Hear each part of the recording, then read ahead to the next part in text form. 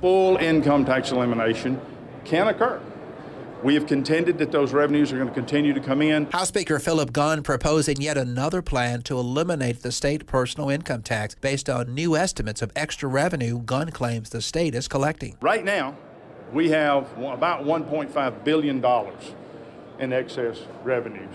According to Gunn, if the current pace continues, Mississippi will have an additional $2.5 billion in added revenue by the start of the fiscal year, July 1st. We clearly believe that shows that income tax elimination is feasible. Gunn's new plan phases out the personal income tax over the next 18 years, cutting out $100 million each year. Now, I know people hear that number, $100 million, and think that's a lot of money, and it is a lot of money. And it's a lot of money to be returned to the taxpayers. But on a prospective basis, that is 1.5% of our budget. On a dollar, that's a penny and a half. So it's a lot of money that we have to make up from other sources and make sure that we have growth and those kinds of things. Gunn explaining how much extra money single and married couples would have under his plan. That puts $1,300 a month back into the pockets of a citizen making $40,000 a year.